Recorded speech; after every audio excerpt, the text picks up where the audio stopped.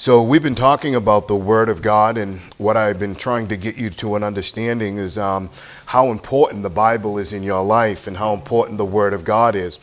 And I think that a lot of Christians will struggle with this their entire Christian life. They never kind of arrive to that point where they see how valuable the Bible is to them, and how the Word of God it'll sustain you, strengthen you, secure you, build you up. And I think that's a shame, because a lot of people never really get to that point in their life where they never really experience God through His Word. And so every one of you are going to have a different encounter with the Bible, with Jesus Christ, with God. And God wants to bring you literally right into His presence, where the Word of God is speaking to your heart, speaking to your mind, speaking to your soul, and where the Word of God begins to renew, restore, and to revive you. And this is what we want. We want you to come to that point. And so a lot of times people open up the Bible, they really don't read it, they don't get much out of it, they don't really see God speaking to them through the Word of God, and so they never necessarily experience God in His Word. God wants you to experience His power, His presence, His person. God wants you to experience who He is, but that can only be founded in the very Word of God. Now, I can try to help you. I can bring you to a point where I can help you to try to understand these concepts or these principles, but only God has to reveal this to you. This has to come under the anointing of the very Spirit of God, when you are in the presence of God and the Word of God is speaking to you as though God Himself is communicating to you through the Bible. But I can tell you that this can happen in your life, but this is something that you have to experience on your own behalf. This is something that you have to come to terms with when you read the Word of God and you saturate your mind and heart with the Bible. Then God begins to make Himself known to you, and you begin to experience God in His very Word. And so you're going to have to understand these things, how significant this is in your life, because so many people will read the Bible, but they don't absorb the Bible. The Bible doesn't become a part of their life, and they read the Bible, but God doesn't necessarily speak to them and communicate with them, and they never experience the very presence of Almighty God in the Word of God. And so we see a lot of times Christians are struggling with the same battles, the same conflicts, the same issues year after year after year. Why? Is because they haven't experienced God in the Word of God. And we want to bring you to the point where you understand the significance and the relevance of the Bible in your life. And we know, and hopefully you know this, but there isn't anything more important in your life than the Bible. Do you know that? Nothing has preeminence over the Word of God. Nothing should be more important in your life than the Bible, the very Word of God. But yet so many times we'll put things in front of the Bible. You know, the Bible will be at the, maybe at the end of our day, or maybe we spend a few moments in the Word of God. And listen, guys, you've got to engulf yourself in the Word of God. It's not something that you're just going to pick up and then just begin to read. That book is supernatural and it's spiritual. You've got to spend time in it, meditating on it, pondering it, absorbing the Word of God. You have to literally commit yourself to the reading and the studying of the Scriptures in order for you to see and understand what God wants to convey to you and how God wants to reveal Himself to you.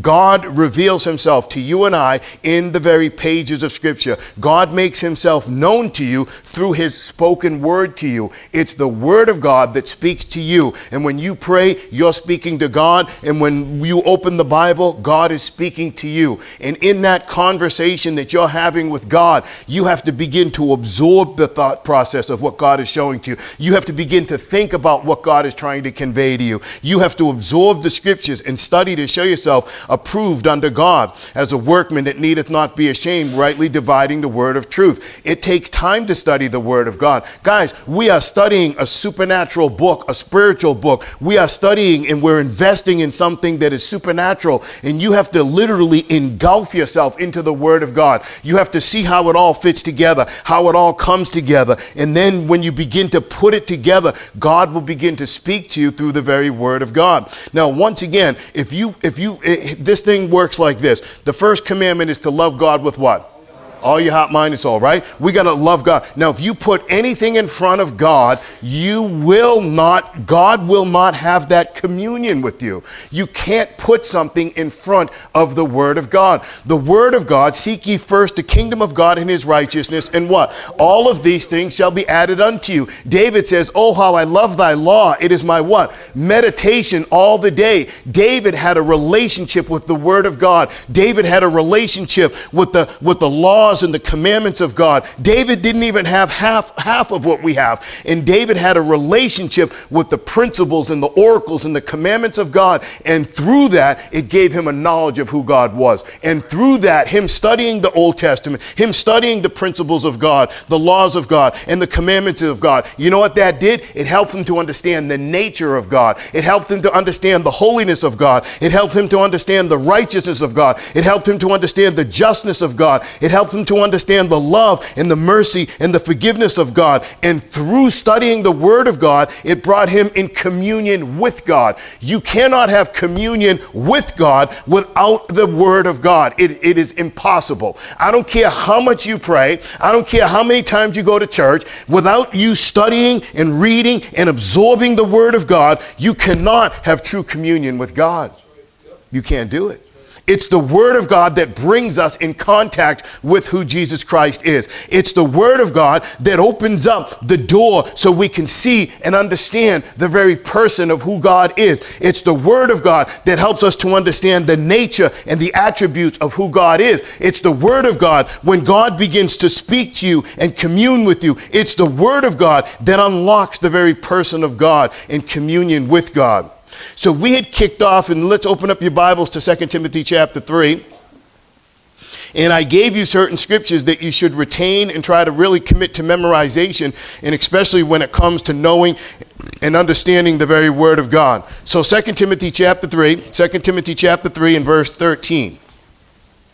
Now notice what it says here, but evil men and seducers shall wax worse and worse, deceiving and being deceived. So once again, Paul addresses this issue of deception. We don't have time to get into that, but you have to be aware that you're not being deceived, okay? But it says evil men and seducers, they're going to get worse and worse. They're going to wax worse and worse, deceiving and being deceived. But Paul writes to young Timothy and he says, but continue thou in the things which thou hast learned and hast been assured of, knowing of whom thou hast learned them. He says, Timothy, you continue in the things that I've taught you. You continue in the Word of God. You continue in the studying, in the reading of the Word of God. Now watch what he says here, right? He goes on and he says in verse 15 that from a child thou hast known the Holy Scriptures. So his grandmother and his mother read the Word of God to him, and it had a huge impact in his life as he grew up. Why? Is because the Word of God will not return what? It won't return void. And what his mother did and what his grandmother did, it had a huge impact in his life. And then when Paul came on the scene and the truth was being preached to young Timothy, Timothy responded to it. Why? Is because he already had faith as a young child, and then he responded because of the Word of God. We live in a culture today where people don't even know what the Bible is any longer. Literally, they have no understanding of the Word of God. Their parents never read the Bible to them. And if they did take them to a church, it was nothing more than some sort of organized religion and some sort of organized tradition where there was no exposition of the Scriptures, where there was no true knowledge of the living God. And so therefore, people are even further from the truth. They're even further from the truth. Now we look on, and he says that from a child thou hast known the Holy Scriptures, which are able to make thee wise unto salvation. You see that? They make you wise. They give you the revelation and the knowledge of what salvation is. And then he goes on, through faith which is in Christ Jesus. Now look at verse 16. This is what we talked about. All Scripture is given by what, people? It's all given by inspiration of God, okay? And that doesn't mean the NIV, the RSV, the ASV, all those corrupt translations. The only Word of God that is inspired is the authorized version, and that's the King James Bible, okay? There is no other inspired Word of God. That is clear through the manuscripts, and it's clear through the entire canon of Scripture within itself. Now, look at this. All Scripture is given by inspiration of God. Now, first of all, it means means it's God-breathed. The Word of God is supernatural and it's all-powerful. The Word of God is what? It's quick, and say it out loud, it's what? It's powerful, and it's sharper than any two-edged sword. The word quick, it means it's alive. The Word of God has been moving through history. Now, if this book is still alive in you, that means it's creating something in you. The Word of God, it's a living Word. This book is the Word of God, and it's the Word of the living God. And that Bible says that it works what? Effectually in you that what? In you that believe. So that book is doing something in you every time you open it up. It's transforming you. It's changing you. It's cultivating something inside of you. Okay, now watch this. All scripture is given by inspiration of God. Now notice what it says, and it's profitable, okay, for doctrine. All right, there's your first primary illustration of scripture. It's profitable for doctrine. That means teaching, for reproof, for correction, instruction in righteousness, that the man of God may be perfect, truly furnished unto all good what? Works. So the Word of God was given to us that the man of God may be what? Perfect. You know what God does through the Word of God? He perfects you. Now, the word perfect here, it means matured and developed. Because let's face it, none of us are ever going to be perfect until what? This corruptible puts on incorruption and this mortal puts on immortality. That's when we'll be perfect. That's when we'll be without flaw and without error and without sin. That's when we will be like God. But until then, what does the Word of God do? It's maturing you, and it's perfecting you, and it's transforming you, okay? Those of you who don't read the Bible on a continual basis, you are not being perfected, you are not being matured, you are not growing, and you're not developing. This is why we come to church. Hey guys, this is why we have a 10 o'clock Sunday school for you guys, not so you can leave, but to help you to mature in the things of God. Then we continue with the 11 o'clock service to continue to grow in the things of God. Guys, this is the building blocks. You should take Sunday and say, Sunday is the Lord's day, and I'm not doing anything else but being where God wants me to be, because the Word of God is more important than anything else in my life. I got my rally over here. But that is a fact, guys. I know some of us, well, I got to go have lunch with grandma. Bring grandma to church. I got to have grandpa. I got to do this and I got to do that. Listen, nothing is more important, because it's the Word of God that brings conviction. It's the Word of God that brings transformation. It's the Word of God that brings illumination. It's the Word of God that brings salvation. That's the only way people are going to get saved. And if you don't embody the Word of God, you will never be able to put the Word of God out. I try to get people to understand this. Christians, they have no power in their life, is because the power is in the written Word of God. If you don't get that thing in you, you can't put it out in you. It's got to be a part of your being. The Word of God has to sustain you, strengthen you, build you up.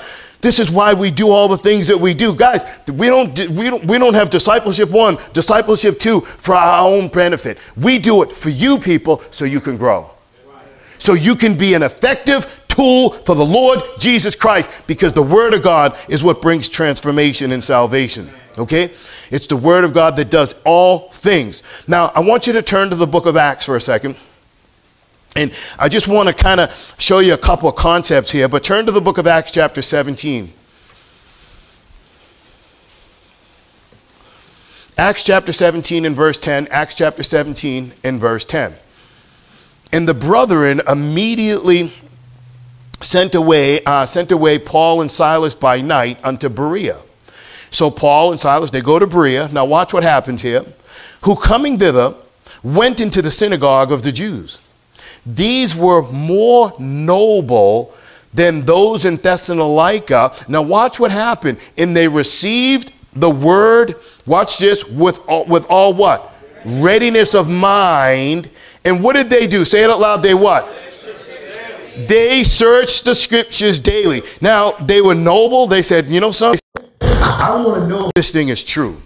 I want to know if what Paul was saying was true. I want to know if Jesus was real. I want to know that if what Paul was saying confirms with the other scriptures, the other Old Testament portions of scripture. I want to know if these things are true. So you know what they did? They searched the scriptures when? Daily. You know what they did? Man, they went through that book over and over and over. They went over there to Genesis 22. Oh, there's Jesus. They went over there to Psalm 22. There's Jesus again. They went over there all the way back to Genesis chapter 4. There's Jesus again. They went through the pages of the Word of God. They looked at the Passover lamb and said, there is Jesus once again. And they confirmed that the things that Paul said were confirming with the scriptures. But they searched the scriptures when? Daily. It wasn't something that they did half-heartedly. It wasn't something that they just chose, well, I'll go to church on Sunday and see if those things that Pastor Mike said were true. No, you know what you need to do? Whatever I say, you go back and you search it out every single day. The Bible says they went from house to house when? Daily. Daily. It wasn't something on a Sunday morning. It wasn't something, once a week where they met for church and then everyone left and they didn't study, didn't show themselves approved unto God. They absorbed themselves in the Word of God. It became a part of their being. They searched the scriptures daily, it says. Daily. Now, Paul makes another mention over here a little bit later on about the people at Thessalonica. So turn to 1 Thessalonians chapter 2. 1 Thessalonians chapter 2, 1 Thessalonians chapter 2. And we'll look right at verse 13 now, right? For this cause also, watch this, we thank God without ceasing. We thank God without ceasing. Because when you received the word of God, what you heard of us, you received it not as the word of men. Did you see that? But as it is in truth. Say it out loud. The what? See that? They didn't receive it. They said, hey, this isn't man. They didn't receive it as human being, as a human instrument. They didn't receive it as though it was just something that was given to them by man. They looked at it and they said, this is the very word of God. They received it as the word of God. Now watch what happens here, right? The word of God, which effectually, what does it say? Worketh also in you that what? In that believe. You see that? So what did the word of God do? It changed them. All right? Once the word of God was preached, that's, 2 Corinthians 5:21. It says, if any man be in Christ, he's a what? He's a new creature. So what does the word of God do? It changes you. It changes the way you think. It changes the way you feel. It changes the way you live. It changes the way you see things. It changes how it changes your process of thought. The word of God, it literally transforms you, those who believe. When you believe that book and you spend time in that book, you know what God is doing? He's renewing you, he's restoring you, and he's reviving you. That's what the word of God does. And you're going to look back in a few minutes. We're going to go back to the Old Testament and we're going to see how the word of God, literally what the word of God did in the life of a young boy by the name of David. The word of God transcended everything in his life. I can tell you that this book is going to change you and do all these miraculous things in your life, but you have to experience it on your own. I can sit here until I'm blue in the face. I can pound the pulpit. I can scream at you. I can show you scripture after scripture after scripture, but until you experience it, you will never know. The Bible says, oh, taste and see that the Lord is good. And the thing that bothers me is that so many people have never experienced God in the very word of God. You've got people out there, let's face it, they don't even read their Bible. You've got very few Christians have read from Genesis to Revelation. Honestly speaking, how many guys have done that? Put your hand up. Well, shame on the rest of you who haven't. You say, oh, Pastor Mike, don't make me feel bad. Guys, I'm not trying to make you feel bad. I'm trying to bring you to a point where God can show you his glory.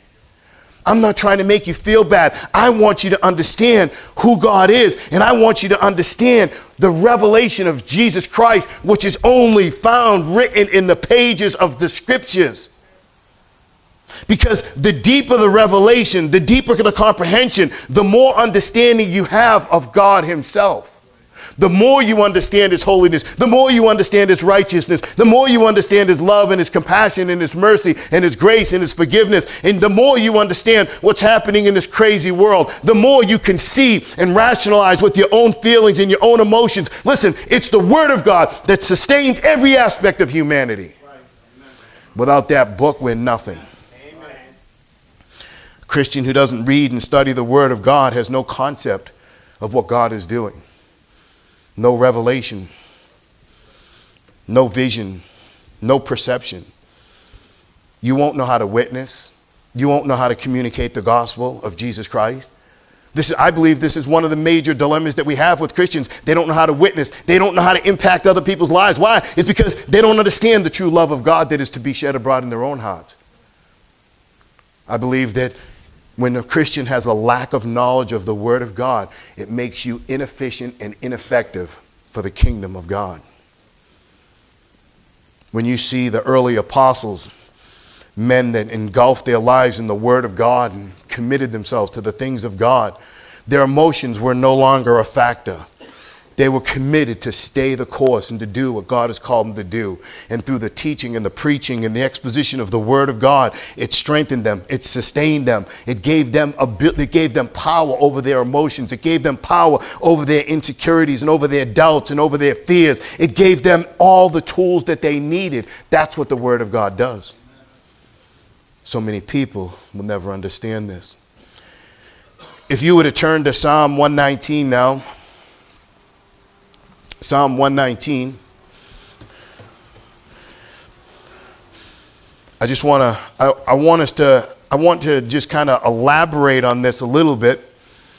In Psalm 119, everyone knows it's the longest what? It's the longest chapter in the Bible. It's in the center of your Bible. It's the longest chapter in the Bible. David writes Psalm 119, and all he's talking about is what he experienced with the Word of God. This is what he's talking about. David is talking about his own experience with the Word of God. He's talking about what God showed him, what God revealed to him, what God did inside of him. David, when he writes the Psalms, all he's writing about is what was happening in his own heart. Now, here's the thing on this. David was so close with God. He was so connected with God through the pages of the Old Testament, through the Old Testament laws and the commandments and the principles of God, that he could write what was inside of him because it was what he experienced. He experienced the power of God in his life. Guys, you and I are no different from David. The question is, what have you ever experienced in the Word of God? Have you ever experienced God's power, His blessings, His anointing? Have you ever opened up that book, right?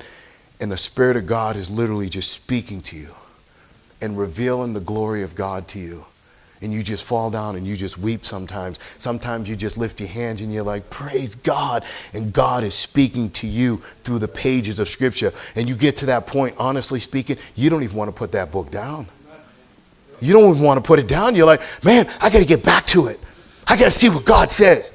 I want to see what He's going to show me today. I want to see what He's going to reveal to me this morning. I want to see what God has for me to see. Amen. That's when you know you're going in the right direction. Some Christians pick up the book and like, I don't understand it. I can't read it. Or they go like this. They fall asleep. There's no enthusiasm.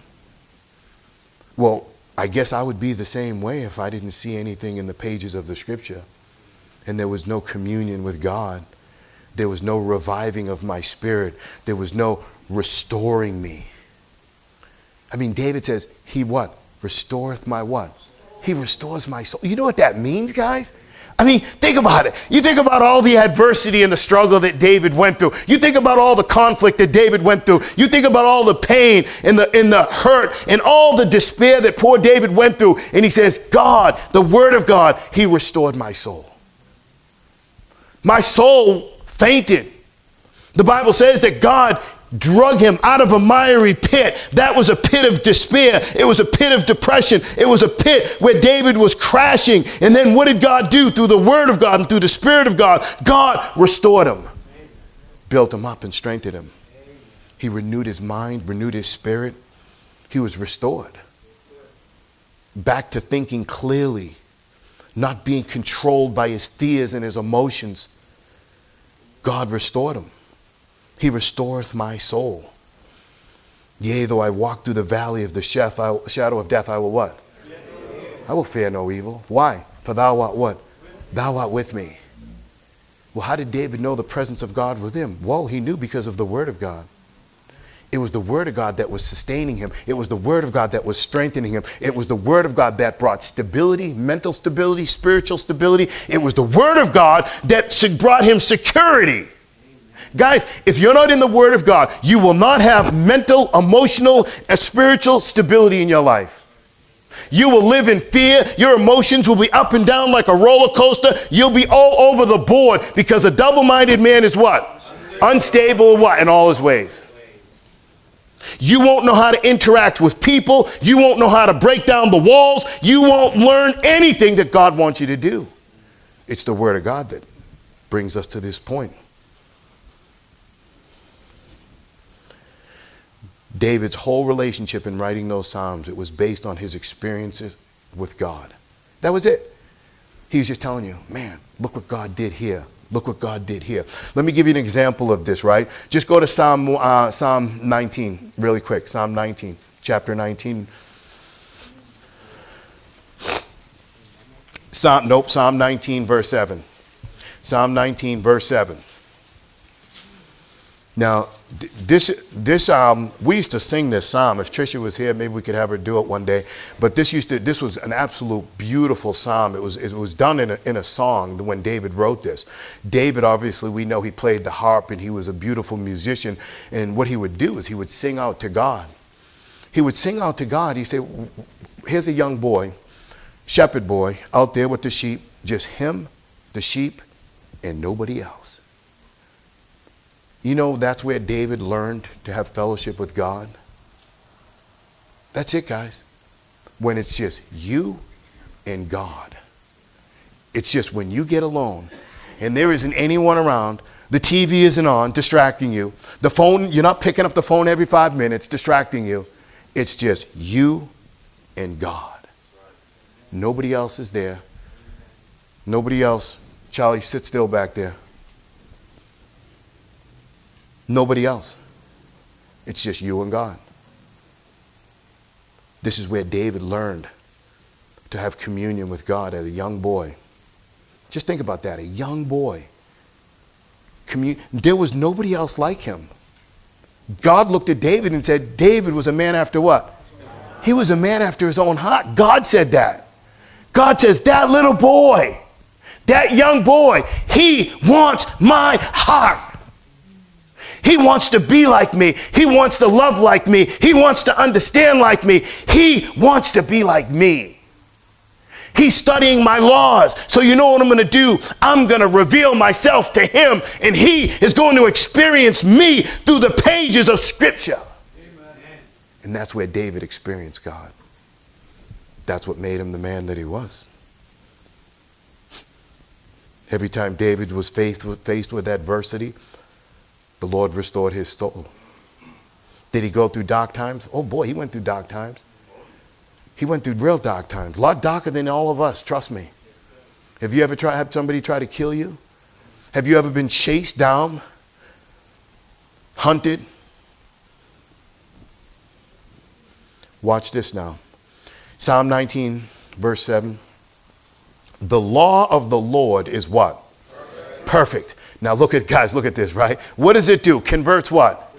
All right, now I don't have time to develop this whole thing, but your soul is who you really are. Okay? Remember what Jesus says, come unto me, all you that what? Labor and are heavy laden. He says, take my yoke upon you, learn of me, right? For I am what? Meek and lowly, and you shall find what? You shall find rest to your soul. Okay? The soul of man is in turmoil. The soul of man is being discouraged, in despair, fearful, confused. The soul of man is at disarray. Man has turmoil in his own soul, and that is the seat of all of our problems. And only thing that can reach the soul is the Word of God. You say, what about a counselor? Listen, half of them counselors are a bunch of kooks. Come on. That's right. That's right. Preach on it, Mike. What about this? What about that? What about this? No, no, no. The only thing that can reach your soul is the Word of God. Amen. Why do you think Jesus says, learn of me, for I am meek and lowly, and you shall find what? Rest to your soul. Aren't you glad, man, when you're reading that book, God just puts your soul at rest? Right, Brother Wilkes? Wilkes is over there. He's faced with cancer. He's faced with adversity. God only knows what God's going to do to him. You know what he does? He just trusts God. Amen. He doesn't lose a week of sleep. Right, Wilkes? Amen. I talked to George before his surgery. He just says, nope, I'm good. Amen. Some of you guys were panicking more than him. Oh, Brother George. Oh, Brother George. George is like, I'm good, Pastor Mike.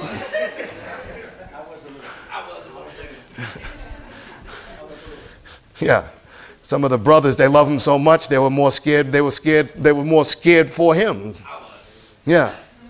But I'm telling you right now, because only God can give your soul rest. Rest to the soul is what people are looking for. That's why people do drugs. That's why they drink. That's why they travel. That's why they do. That's why, listen guys, people's soul is literally has no harmony, no rest, and no peace without Jesus Christ and without the living word of God. Their soul is in disarray. So look at this. The law of the Lord is perfect. What does it do? It converts the soul. It changes you. Well, what's the law of God? It's the word. Guys, it's Genesis, Exodus, Leviticus. Guys, that's it. Genesis, Exodus, Leviticus, Numbers, Deuteronomy. That's all David had.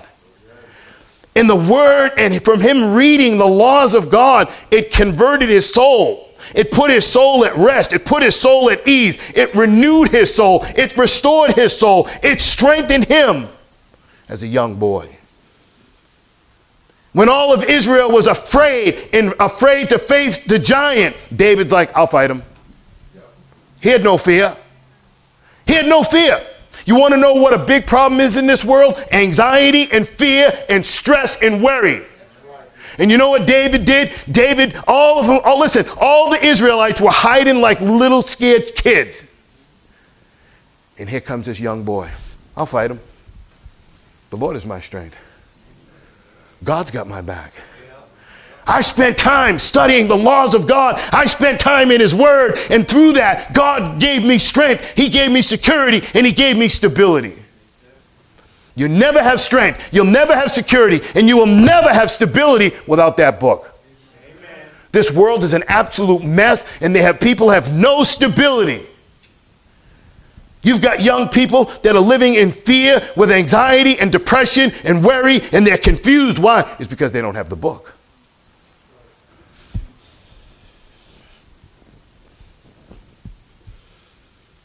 I know people get mad at me for saying that stuff, but it's a fact.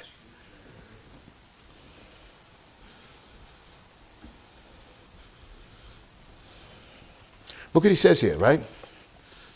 The law of the Lord is perfect, converting the soul. The testimonies of the Lord, look at this, is sure, making what? Wise the simple. There's his wisdom. We see over and over that David behaved himself what? Wisely. Over and over. Look at this. The statutes, meaning the word of God, the principles, the commandments of God, the statutes of the Lord are right. Now notice what David says. What does it do? You want some rejoicing? Well, Pastor Mike, I just had a good vacation. You come back from that vacation, you'll still be as miserable as when you left. Some of you will be worse off after you get back. Guys, the only thing that's going to bring rejoicing to your heart is the word of God. It's not going to be a new car. It's not going to be a new boyfriend or a new girlfriend. By all means, it's not going to be that. And listen, guys, the only thing that is going to bring rejoicing to the heart is the commandment of God. And that's what's going to do it. Now, listen, guys, you could say, Pastor Mike, I don't believe that. I disagree with that. Until you experience it, you will disagree with it. But until you engulf yourself in that book, right? And then one day God begins to speak to your heart. And you begin to see the Spirit of God move through the Word of God. And then all of a sudden, you're going to have a rejoicing of the heart that will overwhelm you. All your problems and all your fears and all your distress, God will take all that away. The statutes of the Lord are right, rejoicing the heart. Look at this. The commandment of the Lord is pure. What does it do here, guys? Man, it helps you to see things correctly. It helps you to look at this world, and it helps you to process information. It helps you to see what's going on. That's what that book does. That book helps you to see. It helps you to see clearly. Thy word is a what? It's a lamp, right? It's a lamp, and it's a what? And it's a light. Hey guys, every time you don't read that Bible, every time you ignore that word of God, every time you don't apply the scriptures to your life, you, my friend, are walking in darkness. You're walking in darkness. You're walking in darkness. Watch this. The fear of the Lord is clean, enduring forever. Notice that. The fear of the Lord, right? Notice that. The fear of God. That's what people don't have any day. They don't have any fear of God. There's no fear of God before their eyes. Romans chapter 3, Isaiah talks about it as well. They lost the fear of God. The fear of God is the beginning of what? Wisdom. And to depart from evil is what? Understanding. The fear of the Lord. Well, I didn't think we're supposed to fear God. Well, you better fear God. The fear of the Lord is clean. It's enduring forever. Now look at this. What brought David to that point of the fear of God in his life? Listen, David feared God, therefore he feared nothing else. Do you understand that? David had a fear of God, therefore he didn't fear anything else. If you have a true, healthy fear of God, you don't fear anything else. Jesus says, don't fear them that can destroy your body. Jesus said that. But fear him, God, who can destroy both body and soul. Where, people? In hell. Jesus said that. Don't get mad at me. Jesus said it. Don't fear them. Don't fear those people. But you fear him who can destroy your body and soul in hell. The fear of the Lord is clean, enduring forever. The judgments of the Lord are true and righteous altogether. More to be desired are they. Look at this, right? More to be desired are they than gold. Yea, than what? Much fine gold. He's talking about the word of God. The laws, the commandments of God. They're more to be desired than gold. He says, sweeter also than a honeycomb. Look at this, than honey and a honeycomb. Moreover by them, watch this, is thy servant warned, and in keeping them there is what? There's great. So he says that through the word of God, David was warned, but then in keeping them there was what? There was great reward. So when we live and follow the very word of God, God is a rewarder of them that what? Diligently seek him. You know what God does? He rewards us. Well, what is the reward? You know what the reward is? Soundness of mind. Amen. You know what the reward is? Having a life of peace and harmony. Where you're not living in fear and distress and turmoil and anxiety. That's what he's talking about. Now turn to Psalm 119. Okay.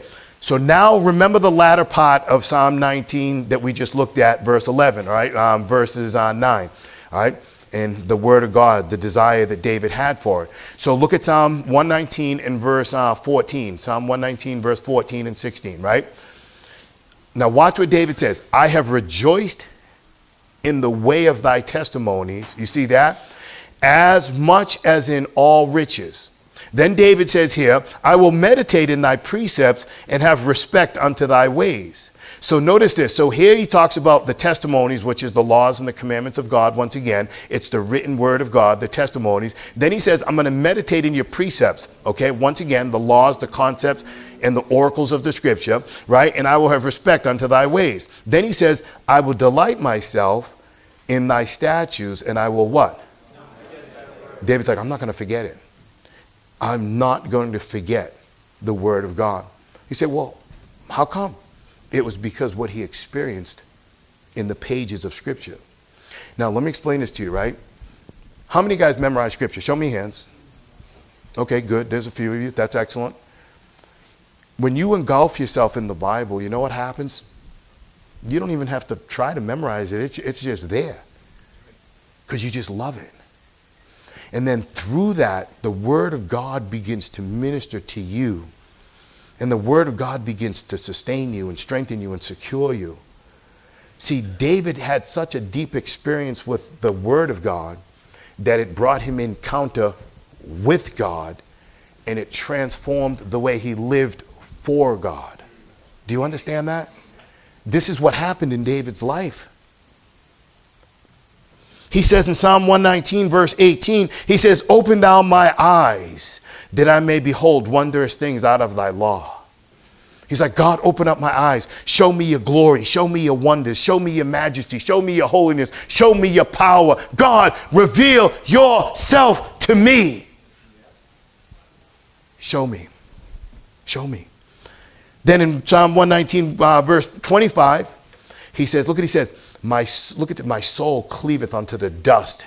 He says, quicken thou me according to thy word. Lord, quicken me, build me, strengthen me, make me come alive according to your word. In verse 27, he says, make me to understand the way of thy precepts, so shall I talk of thy wondrous works. I love that verse. God, make me to understand the way of your precepts. Help me to know your Bible. Help me to know your word. And if I do, I will talk of thy what? I'll talk about it, God. You want to know why a lot of Christians don't witness and can't witness? Because they've never experienced God. When you experience God, right, witnessing is just as easy as can be. You don't even think about it. It'll just happen. It will literally, God will put people in front of you. It will just happen, and the word of God will just flow out of you. It'll just flow right out. Make me to understand the way of thy precepts.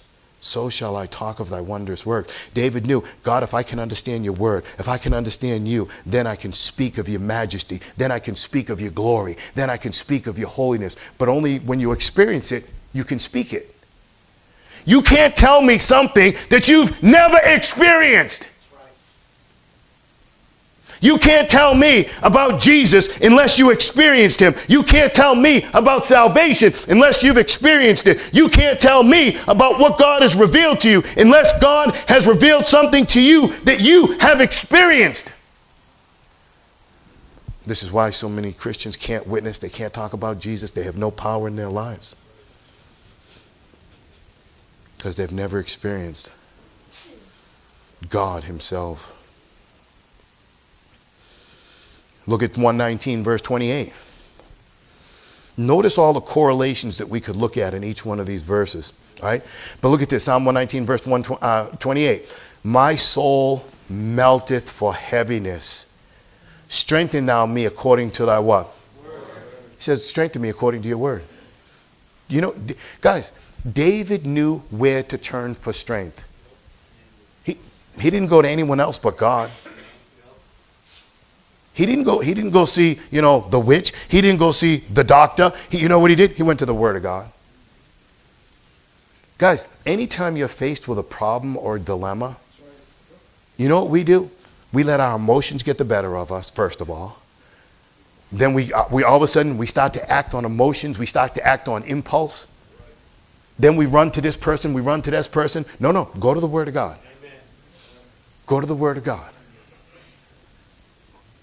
Well, I need strength. Go to the Word of God. I need mental and emotional strength. Go to the Word of God. I need strength how to face the problems that I'm facing on a Monday morning throughout the week. Go to the Word of God. My children are having issues. This person's having difficult. The Word of God.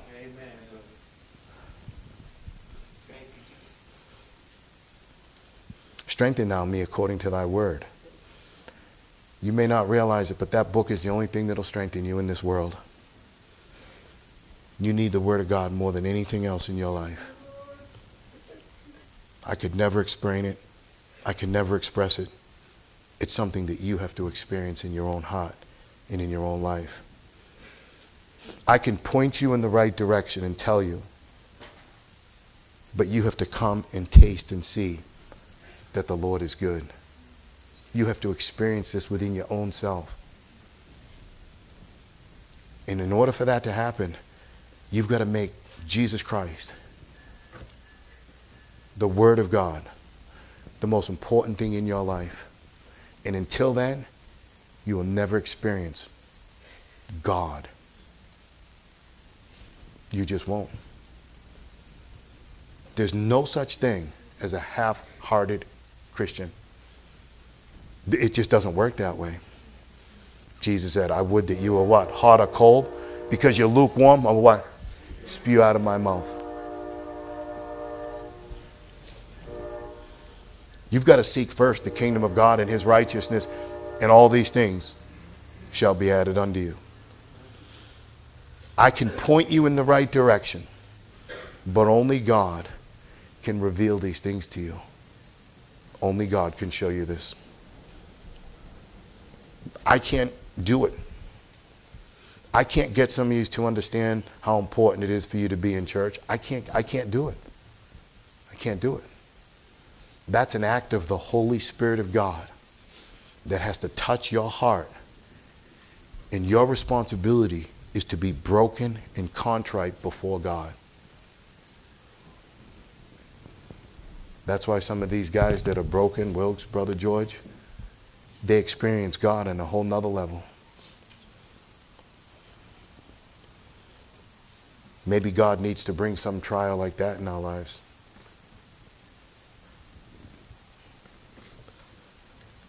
Think about it. Nothing's more important than that book in your life. Let's pray. Lord, we just thank you for the word of God. Thank you for what you've given to us. And I lift up my brother Wilkes in prayer. George, pray for everyone in this room. Lord, I know people even now are already processing on leaving. Wherever they have to go, there's nothing more important than what has to be said in the next few moments. I don't care what they think it is, but there's nothing more important than receiving the word of God. I just pray that your people will see this and understand it